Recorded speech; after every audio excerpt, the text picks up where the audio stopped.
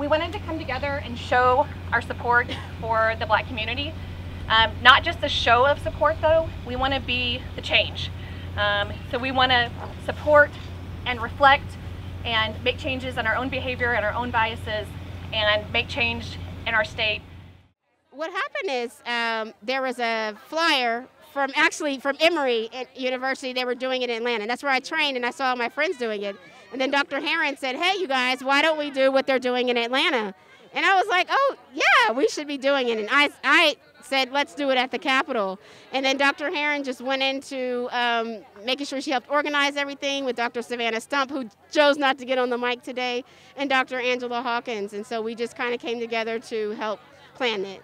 Too many times, one more injustice happens in a long list of injustices. And you hear with riots and everything else that's going on, why is the Black community so angry? What we really should be asking is, why are we not all angry at these things that are going on? Oh, I was very surprised, to be honest with you. I know it's lunch break for many, and because we're just post-COVID, a lot of clinics are really full.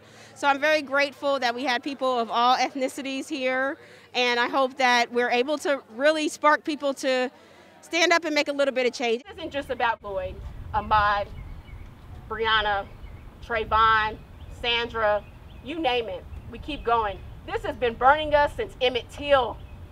And we want people to finally stand on our side and stand up for what is truly justice.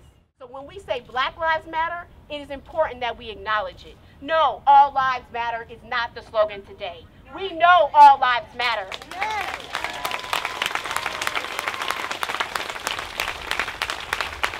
But Black lives, if Black lives don't matter to you, then all lives will never matter. And that's our whole point. I think the powers that be would like you to believe that police brutality is a political issue, and it's not.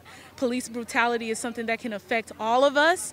And so whenever you have a subgroup, which of course right now will be African Americans who are dealing with that, we need all of Americans to stand up because all of our rights are valid. It's absolutely necessary that we take a stance on this issue. I think that we have some very powerful voices within the medical community, and we see that here today.